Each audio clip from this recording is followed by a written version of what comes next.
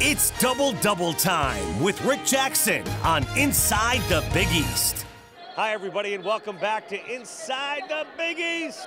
27,000 strong here at the Dome today as the Orange are taking on Rutgers. And, you know, one guy being his usual self, a horse on the court, that's Rick Jackson. I had to come up here myself to see what all the fuss is about. This is one of the most improved players in the conference this season, and he's got people talking. Jim Boeheim has said Jackson is the most consistent Orangeman this season. Coach, tell me a little bit about Rick Jackson and what he means to this team. What an amazing success story over the years. Coming in as a freshman, not as heralded, turning into a senior, incredible. It's been amazing watching him this season in his double-doubles, and we're here as Jim Boeheim cloned to help celebrate Rick Jackson, his points, his rebounds. Tell me what you like about Rick Jackson. I'll tell you, I followed the guy when he first started playing. He kind of was a hard-nosed player, but then year by year he's improved, and I think he's probably one of the best players in the Big East right now. What do you like about Rick Jackson?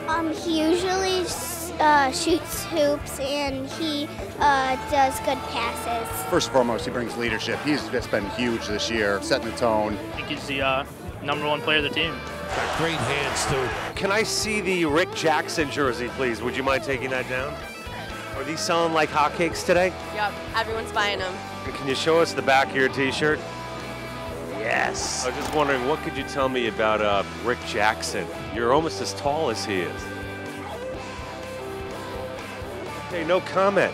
And the guy can box out, he can get the rebounds and put the ball in the basket. That's what we need. What do you like about Rick Jackson? He's a beast from the East. Got to go to Jackson. Is the only inside presence we've got. What do you like about Rick's game? Dude, he's got a beautiful touch. I mean, left hand, no one can stop him. So rumor has it, Jen, that you're raffling off tickets for a big lunch with Rick Jackson. True or false? You know, honestly. It's false, but, you know, I can see what I can do for you, you know. Oh, he's improved a lot from last year to this year.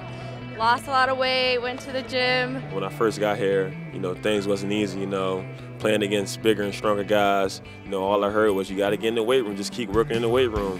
I mean, to come along and, you know, really just playing with those guys, you know, banging all day. The veterans showing you around, showing you different moves. He lost those 20-somewhat pounds, and now look at him, he's a beast out there, and you can't give him enough credit for how much work he put in. He could have been home all summer, but he stayed here at school. I'm in a position to play 40 minutes and not be tired. I think last year if I played 40 minutes, I'd have been out there dying. A lot of people calling this a breakout year for Rick Jackson. Tell me what it's like to be playing beside him this season. It's great. I've been playing with Rick my whole life. We grew up together. We played biddy ball, AAU, high school, and now college together. I think South Philly is what made me really tough, giving me this mindset, just going out there. And I mean, if I want it, I'm just going to take it. That's the mindset. I'm happy for him, happy for his family, just to see his progression, to come here as a boy and to leave as a man. I think I just want to finish out this year, try to take my team and win it, you know. I've been to the Sweet 16 twice. It breaks your heart to lose when you think you could have went further. I just want to end on a good note, try to make the NBA, see if I'm a type of player that they'll like, and hopefully I am, and we'll go from there.